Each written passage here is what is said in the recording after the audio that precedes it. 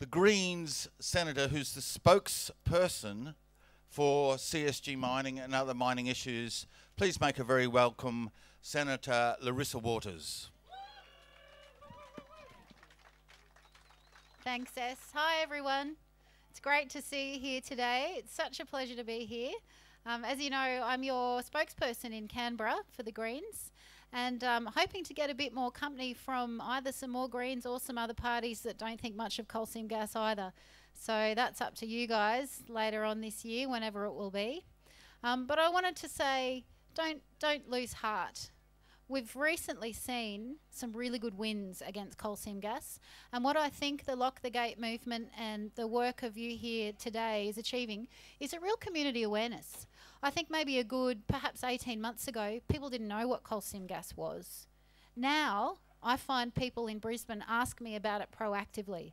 So the message is getting out there, and people are worried for good reason. They're learning and they're hearing the stories about the Condamine River bubbling with gas. They're hearing that farmers' bores are dropping. They're hearing the stories from often some of the farming women who get knocks on the door at 6 o'clock in the morning on a Sunday.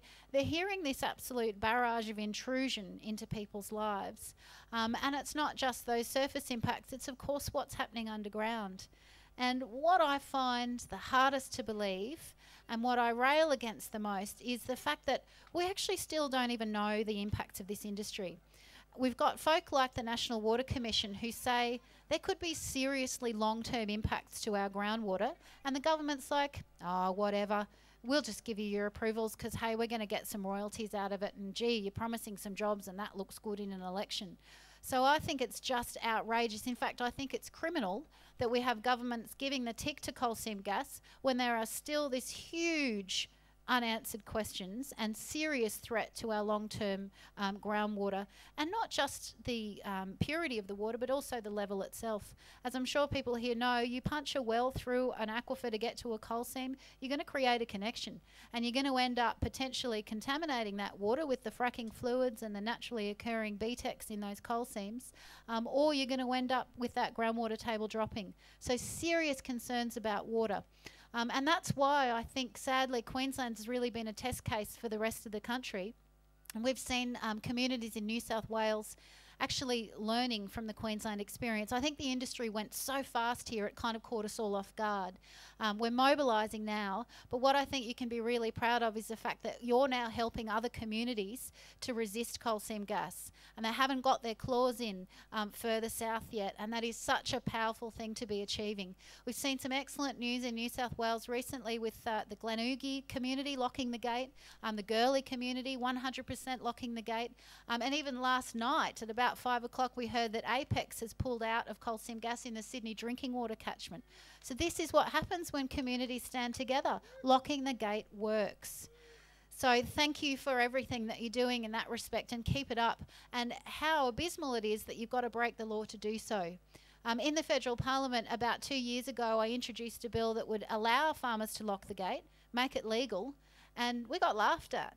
People said that, oh, that was ridiculous. We were just anti-industry. We just wanted everyone to live in caves and wear hair shirts and, you know, all the usual stuff that they say about us Greens. So we've got a bit of a way to go in Parliament, and it's one of those instances where the community's really leading the way.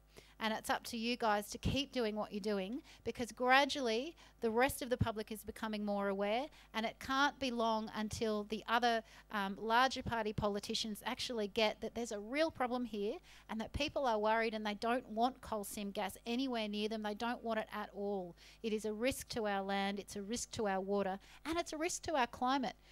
Finally, we've got the CSIRO looking into how much this stuff leaks. We know it leaks from the wells. We're seeing that it leaks from the pipes as well. They then used a vast amount of energy to compress it for export, because much of this stuff is for export, as you know.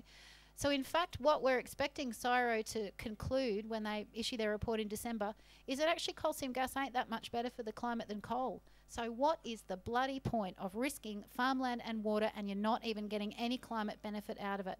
There is just no good news associated with this industry, except of course if you're one of the overseas shareholders in the company making a mozza out of it.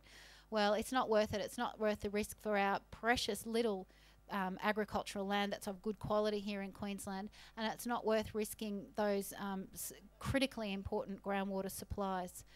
So we're standing with you in the Parliament. I think Gordon from Stop CSG is here today, another party that's standing with you to oppose coal seam gas. More and more, I think the momentum is building. It's building in the public, and gradually it will build in the Parliament. We did have a win about a month or so ago with finally some federal intervention to try and protect aquifers from coal seam gas. That was largely due to independent Tony Windsor, and full credit to him. Coal seam gas is one of his key issues, and he pressured the government immensely, along with the Greens in the Senate, to say we need the federal government to step in because the state governments are letting this stuff run rampant with virtually no controls. So we've now got that level of federal oversight. We want it to it won't kick into anything that's on foot, but it'll kick in for the next lot of proposals that apply. But that's not enough. We actually don't know whether we can fix up aquifers once they've been depleted or contaminated. And I was talking with John McCarthy, who's here from the Courier Mail, to hopefully give this issue some prominence. Arrow Energy, of course, the fourth of the big CSG projects proposed for this region, who haven't got their final approvals yet, they've got some preliminary approvals, and apparently they fessed up to the Environment Department that they had 100 breaches of their preliminary approvals. Breaches of conditions as to where to put the wells, breaches of biodiversity offsets, and breaches about how they're storing the water that's extracted from the coal seams, you know, that salty, toxic mess that's left after coal seam gas mining. So they can't even comply with these preliminary rules. And nobody knew. It took the company themselves to voluntarily fess up to the Environment Department. They are not being watched properly. Our governments are under-resourced. We've seen Campbell Newman slash 220 people from the Environment Department already. How the hell are they meant to keep an eye on your water and the climate and the land more broadly when there's no folk and they're not resourced to actually go out and check? In Queensland, the mining companies write the rules, and as Drew says, and he's absolutely right, it is just self-regulation from woe to go. So that's got to change, and I think it will change if we continue on with this campaign. And on Drew, I just want to say, it has been so exciting to watch the development of Lock the Gate campaign. I think there was a bit of a period there in Queensland where, for some reason, activism had gone to sleep. But it's taken Drew as the lightning rod to stimulate people against this huge threat. And we've now seen a movement that's growing, and it's gone nationwide, and it's even going international now. So I want to thank Drew because he absolutely deserves it. This man's amazing, and he's tireless, and he's helping empower people, and that is so important because it really feels like a David and Goliath struggle. And yet when you've got communities that can stand together, you can win, and you will win. So don't give up. Keep relying on each other and making each other strong. The message is getting out there. It's getting out there to the public. It's slowly getting out there to the other politicians. The Greens are your voice so far in the Parliament. We'd like a bit more company, either from other Greens or other people who agree with us on coal seam gas and say no more. So today we're announcing that taking to the election that our policy is for no more coal seam gas. We didn't need it in the first place, and the stuff's dangerous. So we'll be standing firm to say no new coal seam gas, no new coal mines either. We've got renewable energy alternatives. We've got all of the reports done even by government now that say we can meet our energy needs through clean energy, and it doesn't have all of these downsides with farmland and water. So we know we've got genuine alternatives that don't threaten our regional communities, don't threaten our groundwater and our climate. It's just the dollars that's meant that the coal seam gas companies have got their hooks in, their claws into our major party politicians. So it's up to you to let your representatives know in the big parties, not good enough. You'll change your vote and you'll expect better from them, and you want them to stop being the mouthpiece of the industry and start actually being your mouthpiece again. I think that's really powerful. In an election year, that's when you've got the most influence. That's when they're most desperate to remind you that, oh yeah, okay, maybe they do care. So use that power. Make sure you get active. Send those letters in, phone calls, request meetings, write to your local paper. Continue to have wonderful celebrations like this which strengthen you and which remind you that you're not alone. You're actually part of a broader movement that's on the right side of history. So thanks for everything you do. Have an absolute ball tonight. Unfortunately, we can't stay the night, but so we're going to miss a damn good party by the sound of it. I've enjoyed some great music so far. I love those last guys from Brizzy.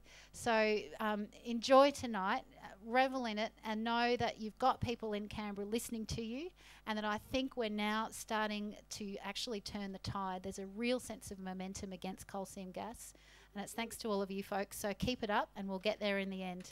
Thanks, everyone.